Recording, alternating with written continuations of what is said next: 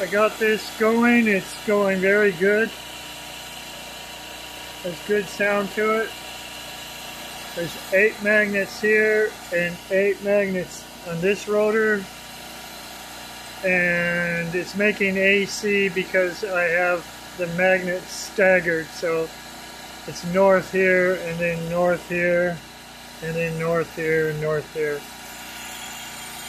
It's making AC. Going 1800 RPM.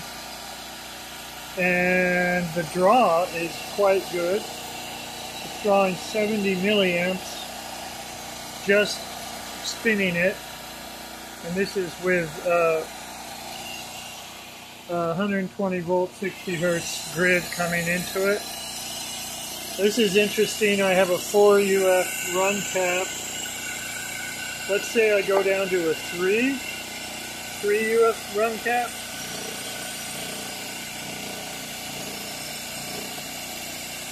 Here's 3 UF instead of 4.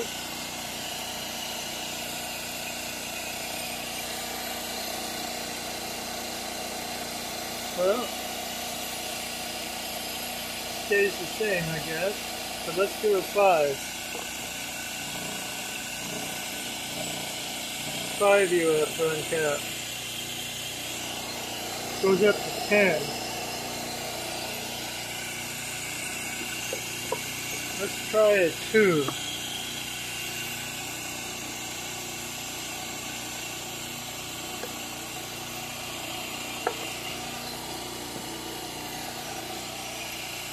Here's a 2 UF run cap.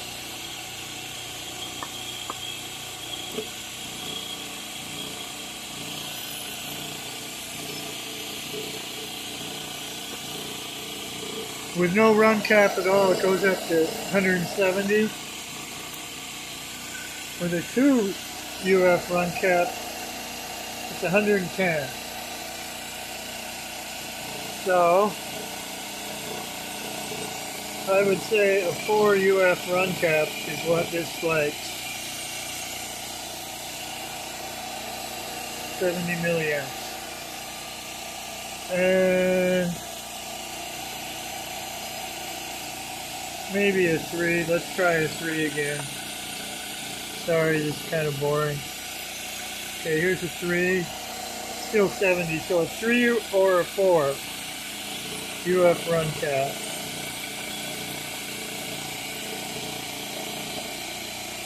Now, with this run cap, I put in a new stator plate. The one I showed yesterday that really spun nice with black sand cores, little tiny cores kind of. This did really crappy performance. It was only 420 milliamps and 4 volts was all. I had quite a big air gap, and the coils didn't line up with the magnets exactly, and probably gonna chuck that stator plate in the garbage. But this one's nice. This one has bifilar coils, so I have essentially 2 separate circuits. I can put them in parallel, these 2 wires, and make more amps, or put them in series, make more voltage. And it's from one of these, it's 42 volts. 1/2 of the bifilar, I'm getting 42 volts to AC, and so if I put them in series, I'll have 84 volts. And let's do a quick lens test. I'm going to short out just 1/2 of the bifilars. We're at 70. Now it's shorted out.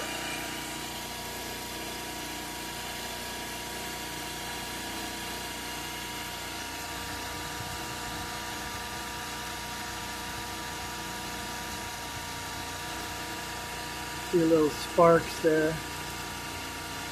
There, now I've shorted out half of the bifilars.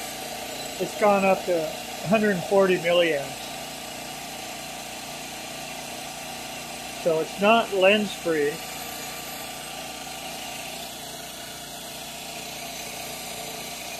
And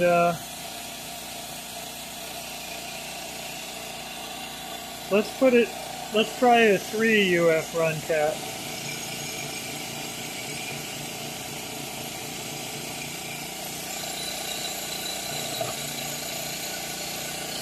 Here's the 3 UF run cap. It goes up to 170.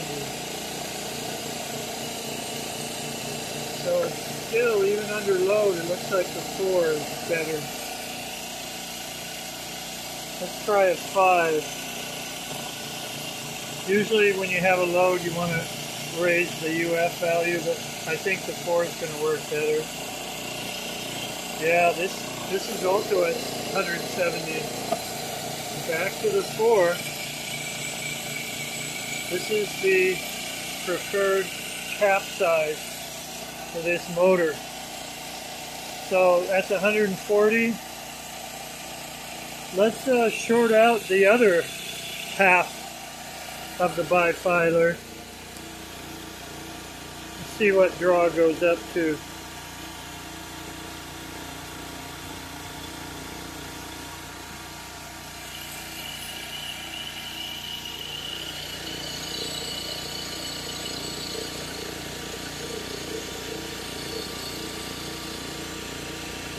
My eyesight is not good anymore. Interesting. Very interesting. Now that doesn't make sense. It went down when I shorted out the other half of the bifilar. It went down.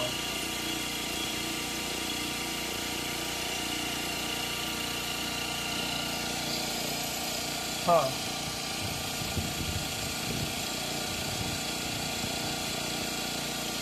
Oh, we'll look into that later. Okay, so what is the voltage? Just 1/2 of these. Just a minute.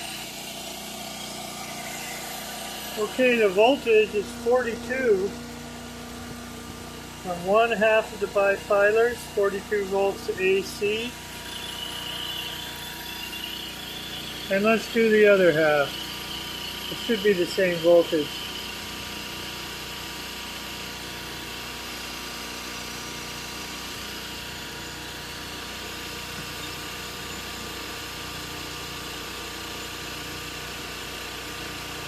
There we go. Yeah, same voltage in both. So those coils are good. And now let's look at amperage. Wait one moment. Okay, amperage with 1/2 of the bifilars is 407 milliamps. And, you know, I just did a quick test and shorted out the other half, and the draw did go down when you short out the other half as well. Isn't that strange? So let's do it again. Yeah, weird. Okay.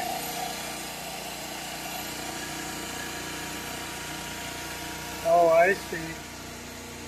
They must not be in phase or something, because now I'm only making 223 volts, and I have both of these shorted out, so I don't know. Okay, well, you get the picture about how much power it makes.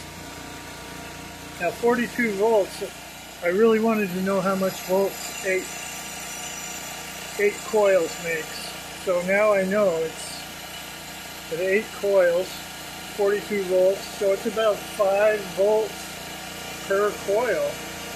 So if I hook up 3 coils in series, I should have 15 volts. And then another 3 coils in series, and I can run those in parallel. And then there's 2. So I don't know. Maybe I'll put 4 coils in series and then parallel them. And what I'd like to do is run an inverter with what I make from this. Okay, well, I guess that's enough. I'm kind of happy with how this goes. And thanks for watching.